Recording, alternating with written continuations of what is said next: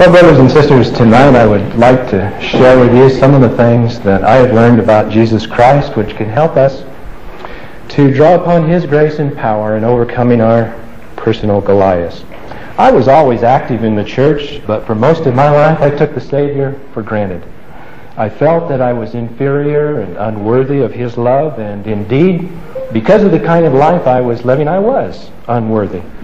But what I didn't understand was how much He wanted to be part of my life and help me overcome that unworthiness. I mistakenly believed that I had to somehow make myself good enough for the Savior, good enough for God before they would accept me and be part of my life. And this tragic error cost me over 30 years of wasted heartache and defeat. Now, the story of David and his Goliath changed my life when I learned how it can help us overcome our Goliaths. We have many problems in our life that often seem as overwhelming as a Goliath. You will recall that there was a war between Israel and Philistine, and the two armies were camped on opposing mountainsides with a deep ravine in between. And across this narrow valley, the two armies could see each other and they could hear each other. And every day, the Philistines sent Goliath out to the top of the hill to challenge Israel to provide their champion. And the plan was for these two men to fight so that they could determine the victor that way without the armies having to fight and have such a loss of life. But there was no one in the camp of Israel who dared to face this Goliath. Now, David was too young to be in the army, but he had 3 brothers who were there. And so his father sent David to take supplies to them and see how they were. And shortly after David arrived in the camp, Goliath roared his daily challenge across the ravine. Am I not a Philistine, and ye servants to Saul? Choose you a man for you, and let him come down to me. And how surprised David must have been when he saw the reaction of Israel's soldiers. Even though they had already heard this same challenge 40 days in a row, they were still so frightened that they literally ran from the camp. Now, perhaps they had good reason to fear. You know, Goliath was approximately 10 feet tall. Now, I'm 5 feet 8, and this is 10 feet. Goliath's legs, arms, and even his neck were protected by brass armor plates. He wore a brass helmet and an enormous shield. In fact, his armor alone weighed over 150 pounds. The metal tip on his spear was so heavy it weighed over 18 pounds, just the tip. So no wonder they were afraid. After a teacher described Goliath to a young Sunday school class, one of the children remarked, "Boy, I'm glad he doesn't live in our ward." But you know, brothers and sisters, today we live in a world which is full of Goliaths. Goliaths of opposition and adversity and temptation which we cannot conquer without the help of God. Some of us, for example, have been overcome by the Goliaths of pornography and lust and sexual compulsions, while others have been overcome by the Goliaths of drugs and alcohol and overeating and other compulsions and enslaving habits. Some of us face the Goliaths of financial problems like unemployment or debt. Some of us find our Goliaths in our marriage relationships, while tens of thousands of singles are facing the Goliaths of loneliness and feelings of not being wanted. From time to time, almost all of us face the Goliaths of discouragement, depression, feelings of inferiority, guilt, anger, hatred. These are real-world Goliaths which threaten our spiritual survival. And Satan loves these Goliaths, and he tries to make us believe that they are too big and powerful for us to conquer. But my brothers and sisters, the wonderful message of David and Goliath is that it is not necessary for us to live lives of defeat and misery and fear. The message of David and Goliath is that Jesus Christ came to give us victory over our own personal Goliaths, whatever they are. And it is a terrible tragedy when we settle for anything less than that, because it is so unnecessary. And this is what I'd like to discuss with you tonight. I think what really got David's attention was the final insult which Goliath hurled across the valley. I defy the armies of Israel. Give me a man that we may fight. And that insult was more than David could take. Looking at the quaking soldiers, he angrily demanded, "Who is this uncircumcised Philistine, that he should defy the armies of Israel? The armies of the living God?" Now let me ask you a question. How could it be that the trained, experienced, and armed soldiers of Israel quaked in fear, while David, who was but a young lad and unexperienced in the ways of war, was not afraid to engage this giant in combat? I think the soldiers were afraid of this Goliath for the same reason that we fear ours. It was because they viewed his challenge in terms of their own limited strength and abilities. They did not understand the grace that makes it possible for God to give us strength and ability beyond our natural limitations. David knew something they did not know. He knew that when we are partners with the Lord, the power to overcome our problems is not restricted to the limitations of our own mortal abilities. Too bad David couldn't quote Alma 26:12 to them. "I know that I am nothing. As to my strength I am weak. Therefore I will not boast of myself, but I will boast of my God. For in His strength I can do all things." But those were the words of the Book of Mormon missionary Ammon. So listen now to the valiant words which David did say to Goliath. "Thou comest to me with a sword, and with a spear, and with a shield, but I come to thee in the name of the Lord of hosts, the God of the armies of Israel, whom thou hast defied. This day will the Lord deliver thee into mine hand, and all this assembly shall know that the Lord saveth not with sword and spear. For the battle is the Lord's, and He will give you into our hands." That's 1 Samuel chapter 17. "For the battle is the Lord's, and He will give you into our hands." This is one of the most important statements I know of in all of Scripture. In the New LDS Bible, these inspiring words of David are cross-referenced to Doctrine and Covenants 105, verse 14, where the Lord Jesus Christ said, "As I said in a former commandment, even so will I fulfill. I will fight your battles." What a surprise that is for those of us who thought we had to fight our battles all by ourselves. That is Satan's lie.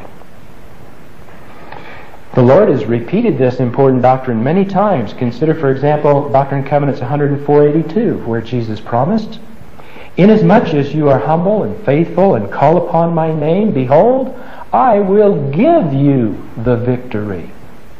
And in Moroni 7:33, the Savior said, "If you will have faith in me, you shall have power." How much power?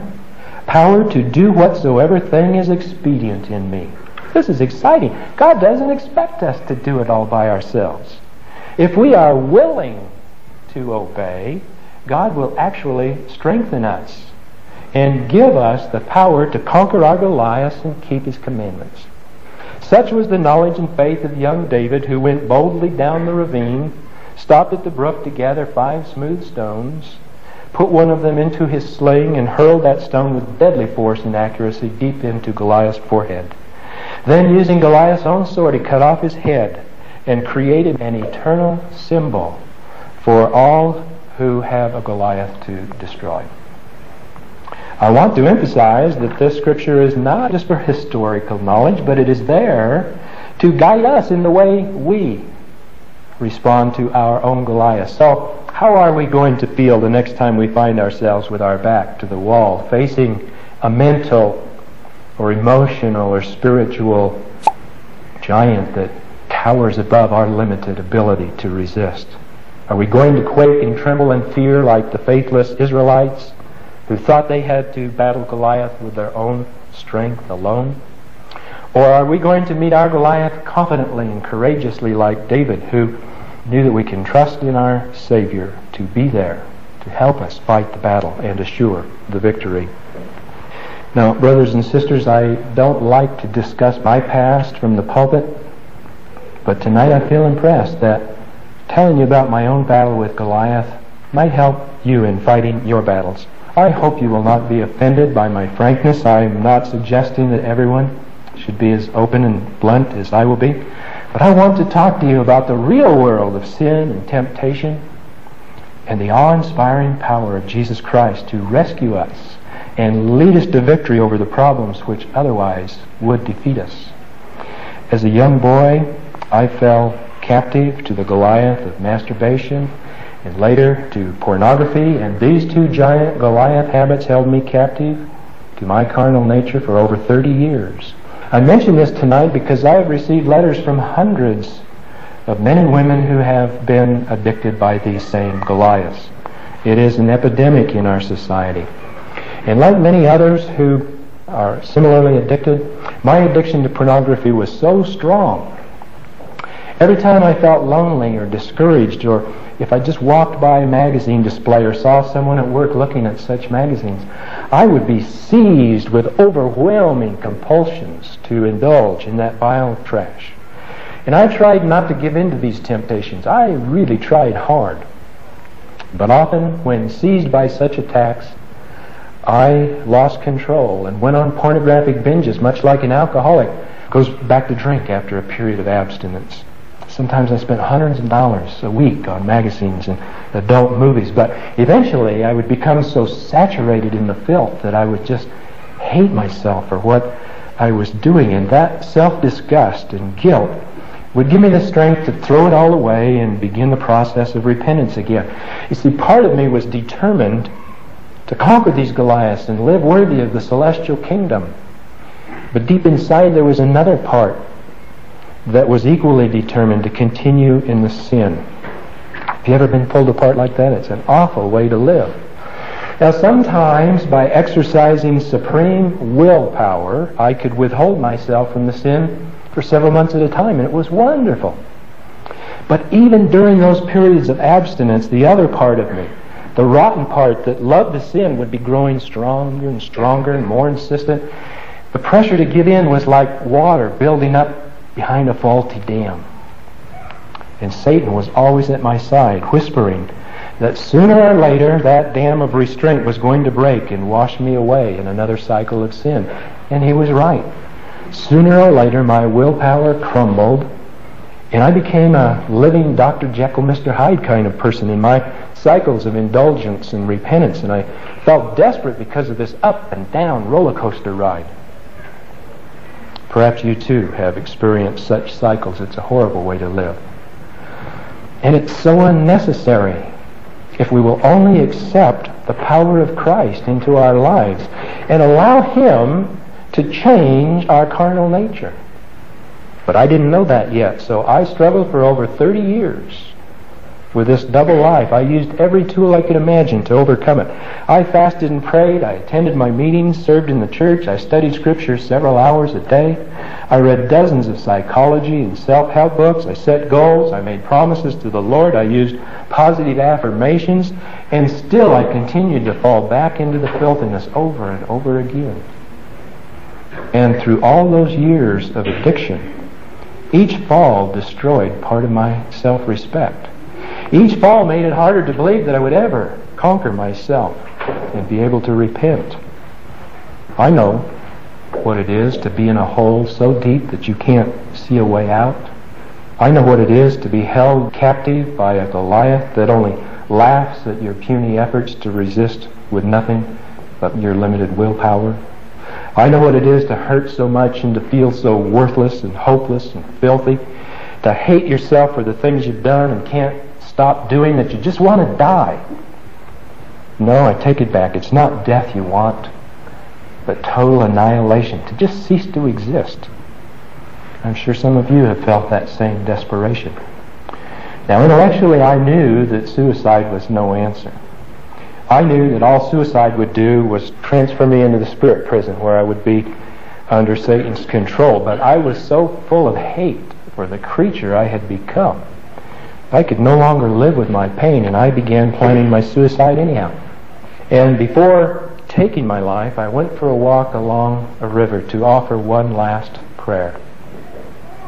It was not a prayer of faith, but a prayer born of frantic desperation and fear for what I was about to do. I told the Lord I just couldn't go on this way any longer. I told him that unless he reached out to save me, I would be lost forever because I just couldn't do it myself. After 32 years of defeat, I finally knew and admitted that I was never going to conquer this by myself. I knew and admitted to him that I was unworthy of his help. Yet I begged for mercy, and oh, those were bitter words. I hated myself for speaking those desperate words of surrender. I felt humiliated for admitting my helplessness to him. It seemed to me like the final overwhelming failure. I felt ashamed, as if that was the lowest I had ever sunk. To beg God for help I didn't deserve and couldn't earn. And as I walked along that river praying for over an hour, I thought I had finally reached the end, when in reality I had finally reached the turning point. For it is only in discovering and admitting our need for God's help that our proud and stubborn heart is at last broken and we throw open the door to receive His healing influence. It is unlikely that we will ever really conquer our Goliaths until we honestly admit to God that we are unable to solve our problems without the help of a higher power. How often Jesus emphasized this when He stressed that we must come to Him not in the pride of our self-sufficiency and willpower, but as a little child who knows how much he needs the Savior's help.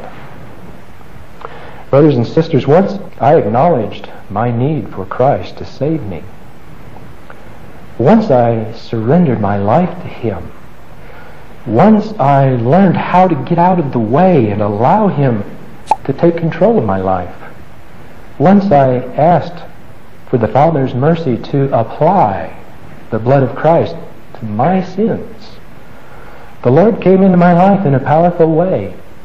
And slowly, step by step, line upon line, weakness by weakness, over a period of 6 months or so, He took away that horrible, enslaving love of carnal pleasure and lust.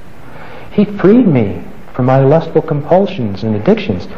And in their place, oh, brothers and sisters, in their place, He blessed me with an overwhelming awareness of His love for me. He really loved me. In spite of all those years of filthiness, He loved me. And discovering and accepting His love allowed Him to remove all those awful barriers of guilt and shame for my defeat, and enabled me to know Him and love Him in return.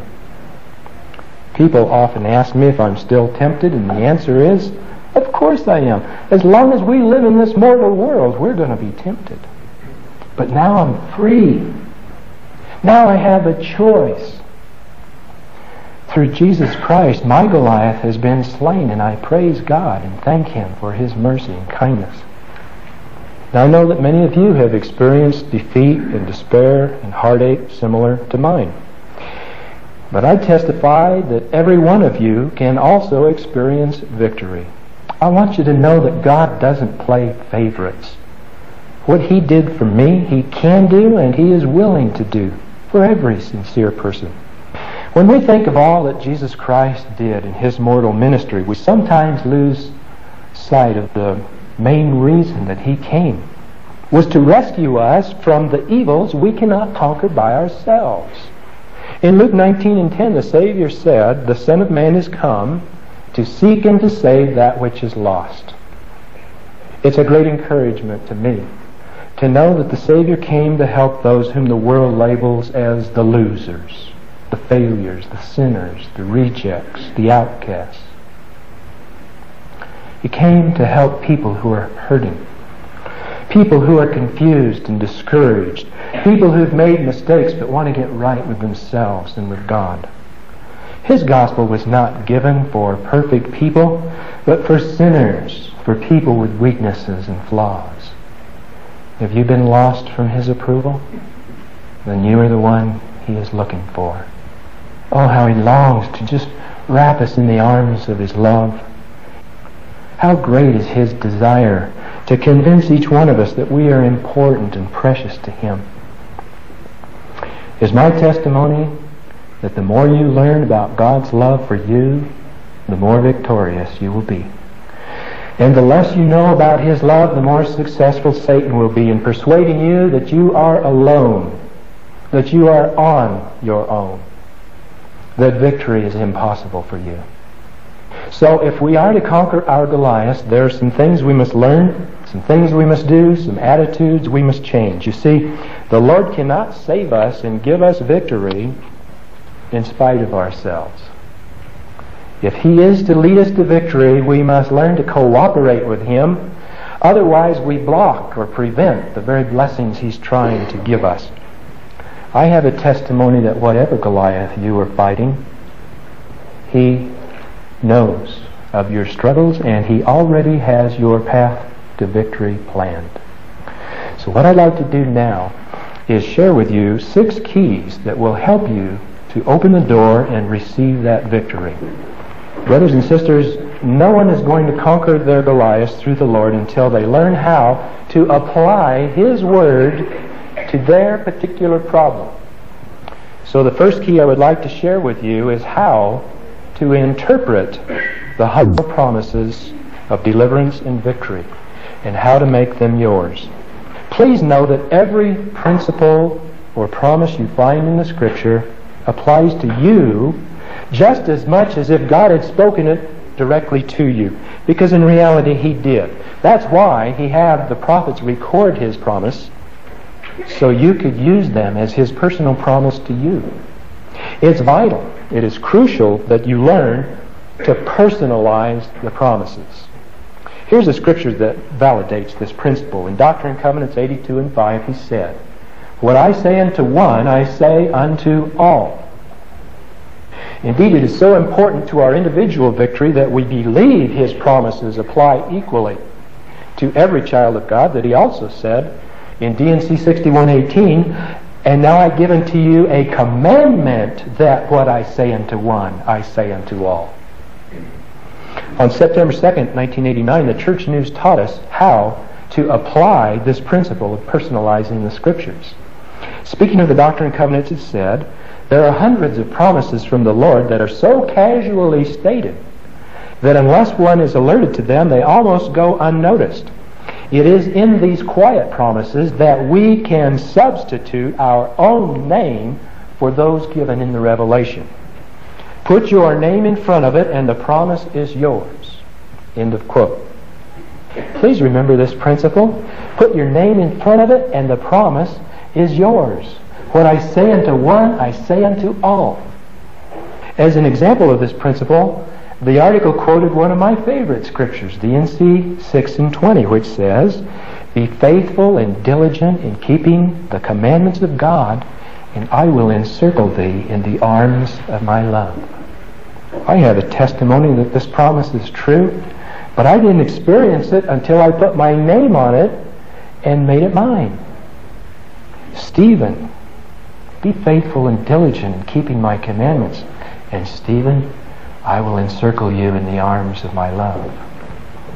I experienced incredible joy and relief when I put my name on the victory scriptures and discovered that God didn't expect me to overcome my Goliaths all by myself. We already quoted D&C 105 and 14, but let's do it again. "Stephen, as I said in the former commandment, even so will I fulfill. And Stephen, I will fight your battles." See what a difference that makes? Remember Moroni 7:33, John, Mary, whatever your name is, Christ hath said to you, "If you will have faith in me, you shall have power to do whatsoever is expedient in me." Brothers and sisters, there are hundreds and hundreds of these promises in the Scripture, and each one that you find and put your name on is like another stone to use in your battle against Goliath. If you have difficulty believing a promise you find in the Scriptures, if the overwhelming circumstances of your present defeat make the promise seem impossible, try putting your faith in the one who made the promise. Because Jesus Christ has placed His honor and integrity on the line when He promised, "My words never fail. My words shall not return to me void. Who am I that hath promised and shall not do it?" Now the second key to conquering your Goliaths is to stop being ashamed of your temptations. Many people go into a panic of self-condemnation when they are tempted to commit sin, not because they did anything wrong, but simply because for a split second or two they actually wavered and considered the possibility of giving in. I wish I could persuade you that it's not a sin to be tempted. It's just a normal part of mortality. The Apostle James said, "Blessed is the man that endureth temptation." That's James 1 and 12. Nowhere do the Scriptures say or even hint, blessed is the person who never feels tempted. There is no such person. Even Jesus Christ was tempted in every point, like as we are. And the Scriptures are very careful to say that his temptations were so real and so intense that he actually suffered in overcoming them. Yet even though he was really tempted, he was still considered perfect and flawless because he never gave in. So it can't be a sin to be tempted. Don't let Satan destroy your feelings of self-worth for being human. Now there is an important difference between feeling godly sorrow and remorse for our mistakes and the twisted distortion of Satan that makes us feel ashamed to have a mortal weakness or imperfection. Of course we want to conquer our temptations. It's our sacred duty and stewardship. But inasmuch as God is allowing us time to grow, we must be humble enough to stop condemning ourselves and not allow our imperfections to form barriers between us and the Lord, or we will block the flow of His grace. I take great comfort from D&C 46 and 9, which gives us the assurance that the gifts and blessings of the gospel are, quote, given for the benefit of those who love me and keep all my commandments. But there's a footnote. Those who love me and keep all my commandments, and him that seeketh so to do. That includes all of us, doesn't it? So what is important to the Lord is not how perfect you are right now, but where your heart and commitment is. It's not how far you are along the path of perfection that counts most with Him, but the direction you are moving. Now let me share with you 2 ways to resist temptations. First, don't lie to yourself by pretending it wouldn't feel good or that you don't want to do it.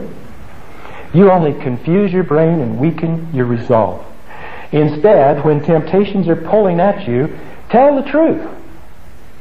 Say to yourself, yes, that might feel good, or yes, that might be fun, but it is not worth it to me. This is very important to conquering your Goliaths. You see, by saying it is not worth it to me, teaches your brain that you are giving up something you want for something you want more, for something that is more important. Saying it is not worth it to me when you are tempted will give your brain a true understanding of the situation, and it will work with you and for you for your resistance instead of mistakenly believing that you want to give in. The second way to resist temptation is to focus your mind on the victory which Christ has promised instead of all the failures of the past. And one way to do this is by imagining Christ there at your side, right during the temptation. Picture Him lovingly placing His arm around your shoulder and offering you encouragement and strength. And if you would train yourself to do these 2 things, you will find it is almost impossible to give in to a temptation. It will make the difference between victory and defeat. Now, the third key to gaining victory is believing that you can change. Believing that you can totally change from what you are to what Heavenly Father wants you to be. Believing that with God, nothing is impossible. Satan will whisper, you can't change. It's no use trying. You'll always be this way. Who do you think you are? You can't ask God for help after what you've done. It's too late for you. You might as well give in and be your real self. You've all heard these lies echoing in your mind, haven't you? They come from your enemy, not from God. Now, I'm not here to tell you that conquering a Goliath is quick or easy, because it's not. But I am saying that with God's help, every person can change. However, it is important to reach for the right kind of change. Some of you are involved in 12-step rehabilitation programs, and I applaud you for that. I believe in the 12 steps because, for one thing, they teach us that no one can change.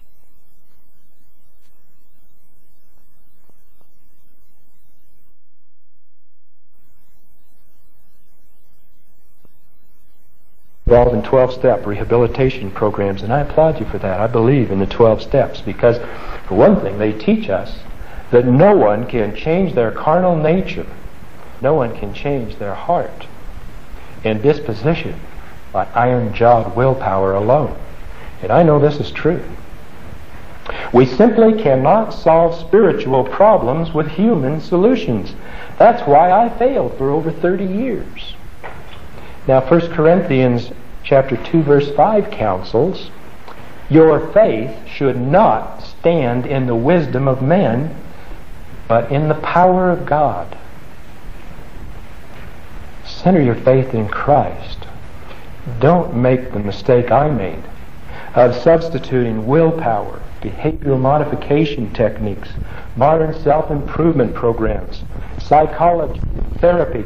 All these things can be of much benefit in helping us control our undesirable behaviors.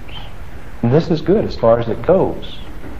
But I testify that until we allow Jesus Christ to alter our hearts and desires, until we allow Him to change our human nature, we will continue to suffer that struggle between the desires of our flesh and the will of our spirit.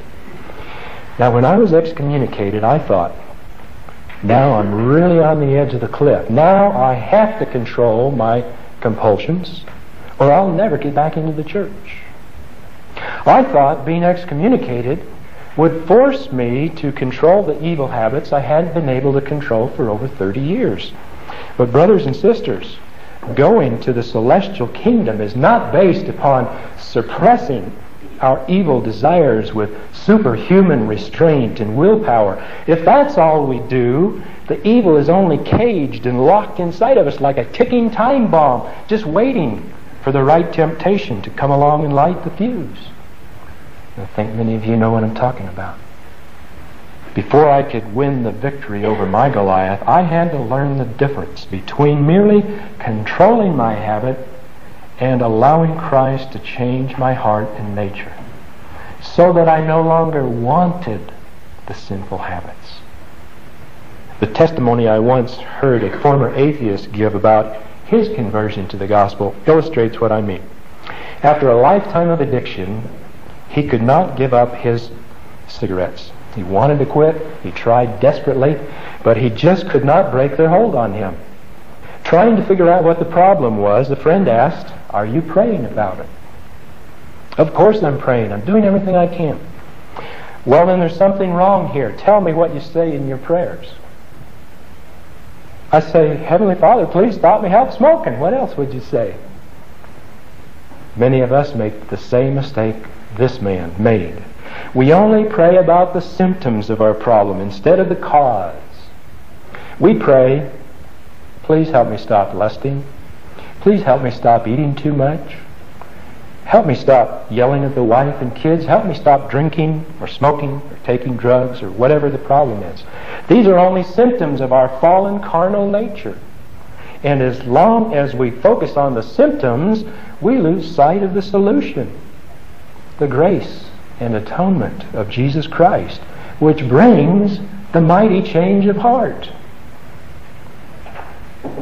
This wise friend said to the former atheist, "All you're asking God to do is help you control an evil habit. No wonder you can't stop smoking.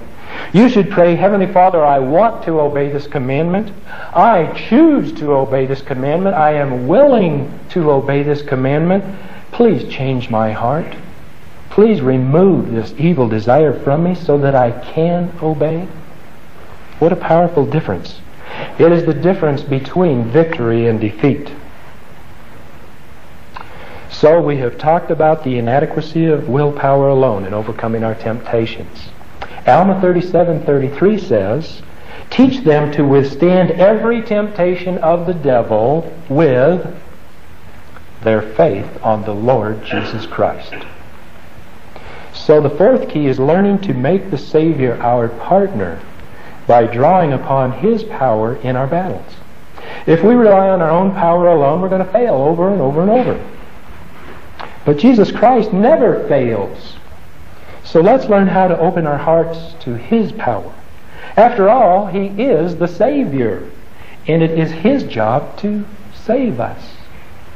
It is His mission to rescue us from the Goliaths we cannot overcome by ourselves. I wish I knew how to persuade you that God doesn't expect us to do it all by ourselves. In the 1983 October conference, President Benson said something of great importance to those of us who are fighting a Goliath. Only Jesus Christ is qualified to provide that hope, that confidence, and that strength to overcome the world and rise above our human failings. Well, I wish I'd understood that during my captivity. I thought I had to do it all by myself. I was touched by the experience of a new elder at the MTC who was failing in his language studies. He said to his instructor, I study constantly. I've tried the hardest I know and I still can't learn it. It's just too hard for me, so I'm going home. The wise instructor replied, Elder, your trouble is you don't spend enough time on your knees. The elder repented of trying to accomplish this sacred assignment without the Lord's help. And once he allowed the Lord to become his partner in the task, he not only learned the language, he left the MTC at the top of his group. Now, after the Lord rescued me from my Goliath, I wondered for a long time, why?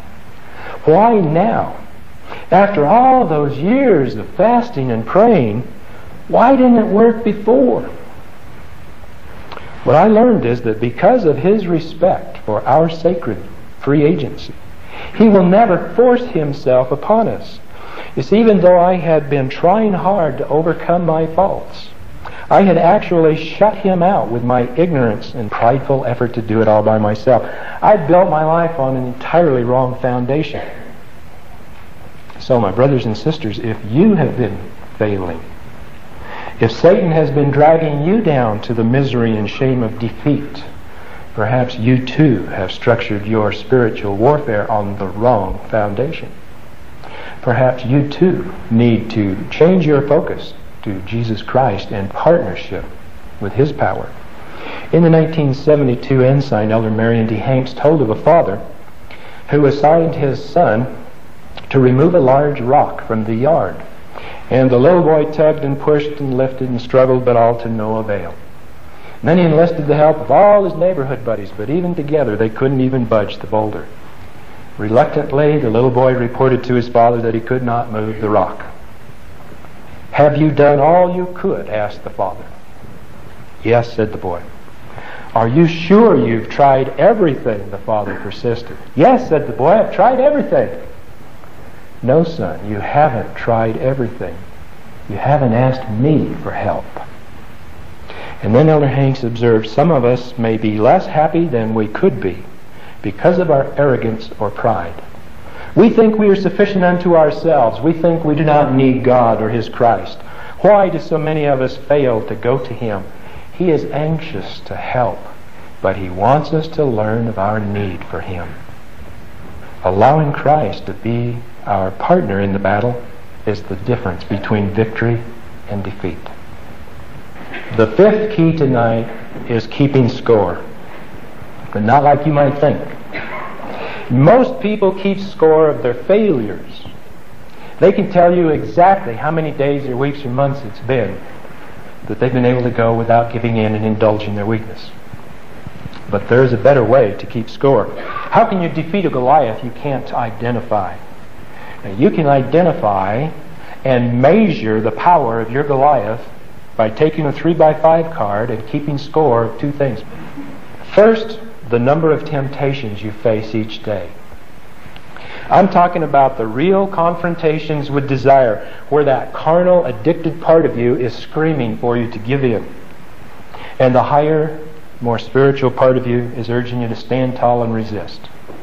Every time you have to fight a battle like that and decide whether or not to give in, you take that 3x5 scorecard and put a slash mark on it. How many marks a day would that be for your habit? 5?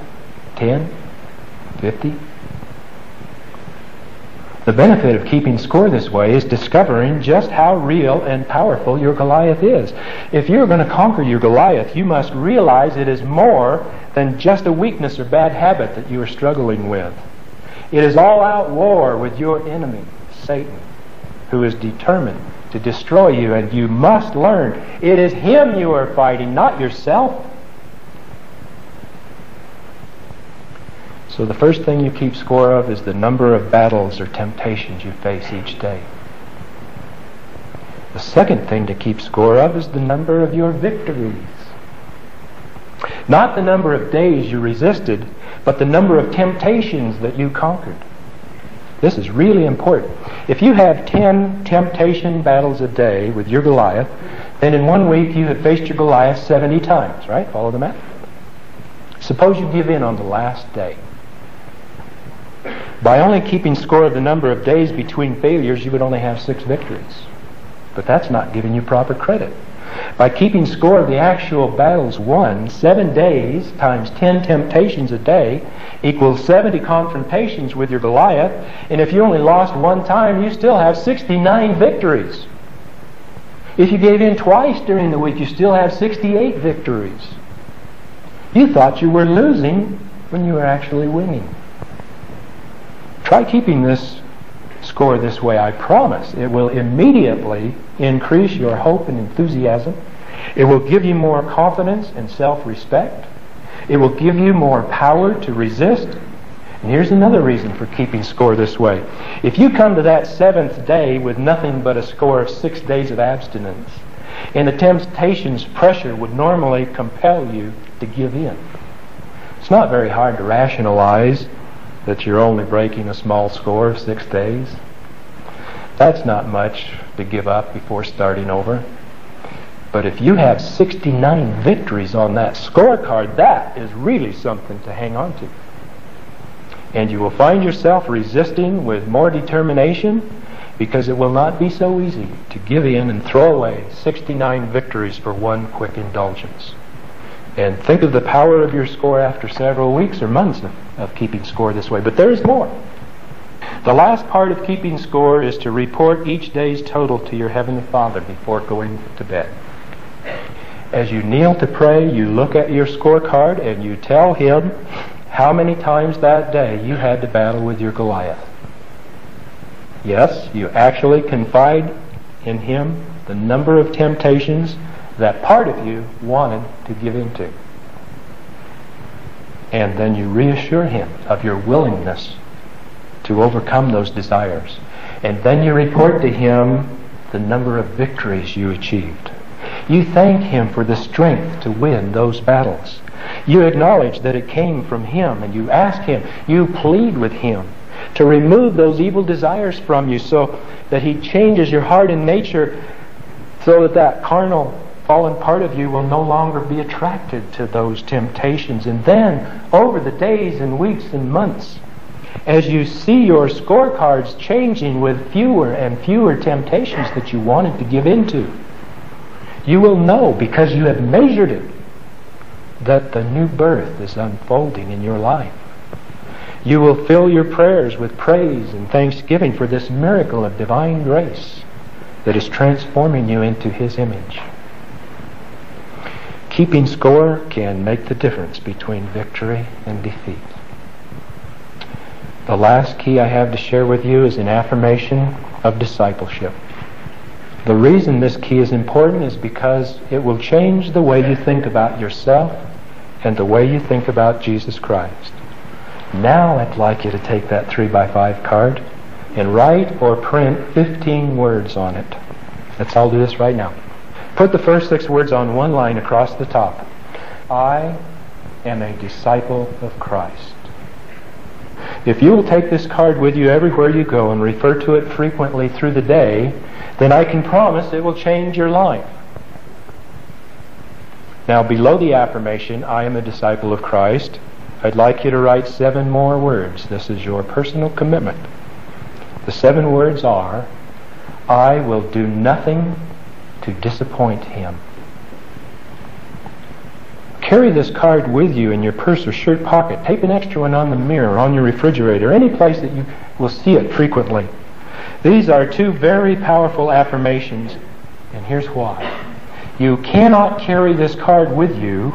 You cannot read these commitments several times a day and then deliberately do things that a disciple would not do.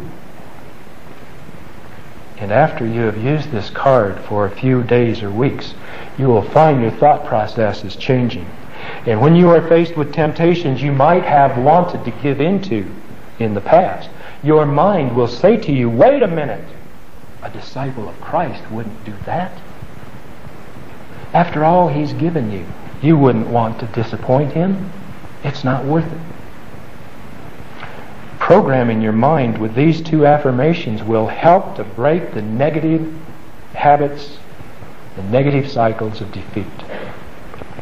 They will help you conquer any kind of Goliath you may be fighting. I know this is true.